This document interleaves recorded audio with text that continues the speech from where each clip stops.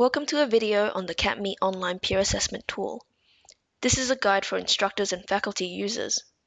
In this video, I'll go through the steps in obtaining a new CATME faculty account, setting up a class, creating a peer assessment survey, tracking and releasing the results, extracting the survey raw data, processing the survey raw data, and finally, some resources and training materials. Go to info.catme.org and request a faculty account. This is on the top right. Enter the appropriate details and submit the request. You should hear back from CATME within a few days. Once you have received a faculty account from CATME, you should log into the system. Your instructor summary page will initially be empty. There is a help link that provides system help in any of the functions displayed on the current page. Before a peer assessment survey can be set up, you must first add a class. Click Add New Class. Follow the process to creating a class. Click Next to continue. You can navigate between each step using the progress bar on the top. Firstly, enter some basic information about the class. The term and type of class are generally not important details. Instructors can request that students complete a rater calibration. The calibration can help students give more accurate assessments by allowing them to evaluate a hypothetical team. Students are then given feedback on the calibration ratings. It's recommended that students complete the calibration at least once. You may also choose to display extra messages to the students that indicate exceptional conditions, if applicable, with comments from the CATME system. Click Help at the top of the page for full descriptions of what these exceptional conditions are. Click Done to be taken back to the class editor page. You can now progress to creating a peer assessment survey. In the class editor page, click Add Activity to begin the setup of a peer assessment survey. Follow the process to creating a peer assessment survey. Click Next to continue. There are two activity types. Click Help at the top of the page for descriptions of each activity type.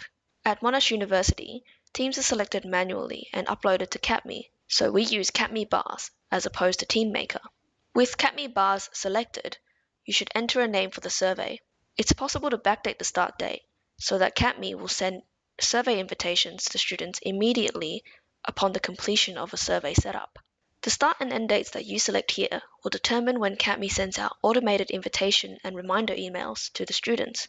You can adjust these from the activity editor page later on. Instructors can choose the categories on which students base their peer assessment. Some of the recommended categories are contributing to work, interacting with teammates, keeping the team on track, expecting quality, having knowledge and skills, and team satisfaction. Once you've selected your categories, you can now add a list of students. If there are pre-existing surveys for this class, the instructor may choose to import a previous list of students and teams into a new survey. If this is the first survey for a class, the instructor must upload a .csv Excel file. Click Choose File and Import, then Next to continue. Here is an example of a list of students sorted into teams. An uploaded list must be in .csv format and include the first name, the last name, the emails, the student ID, and the team ID. The instructor can choose to allow other faculty members and instructors customizable access to the survey information. This is a function called faculty delegation. Additional instructors must also be registered users of a CATME faculty account. If you choose to delegate faculty, you are provided with a list of all CATME faculty users, with those within your institution listed first. Click Next to continue and finish the setup. Follow the prompts to complete the setup and be taken back to the activity editor. The activity editor is a summary of the peer assessment survey you have just created. Here you may edit the activity name, the start and end dates, the categories, delegate faculty, and the student list. There is a function called Edit Activity Intro. This allows the instructor to create a custom introduction message shown to students at the start of their peer assessment surveys. Once you have finished editing your survey, click Save and Return. You are taken back to the class editor. Here, the instructor can track the percentage of students that have completed the peer assessment survey. This is an example of a summary page with several classes and activities. The question manager is used in CATME's TeamMaker team selection tool and is irrelevant if you have used CATME bars. The red underlined writing on the left indicates whether you have not added any students or not added any activities. You can send reminder emails to your students by clicking Send Reminder next to the survey. You can view the results live as they come in by clicking View Results. You can track the survey completion rates under the percentage completion column. Students may continue to complete surveys even after the survey end date. However, once the instructor has released the results, no more can be accepted. Once the survey has ended, the instructor is able to release the results in the results page. Click View Results. In the results summary report, the instructor can release the results of a survey that has just ended by clicking Release at the bottom of the report.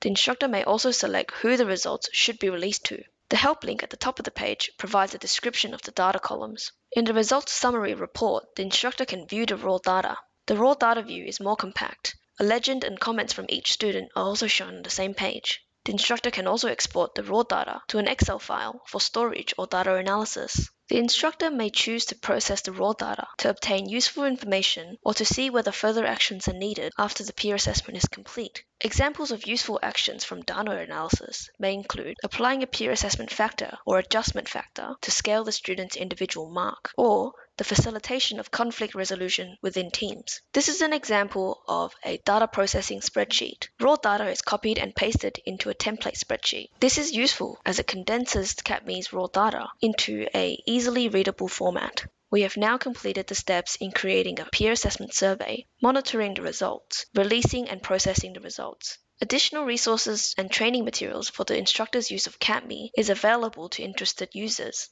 These resources and training materials were created and compiled by members of the Department of Mechanical and Aerospace Engineering at Monash University. Please contact Dr. Scott Wortley at Monash University if you would like a copy of these materials. Thank you for watching and good luck.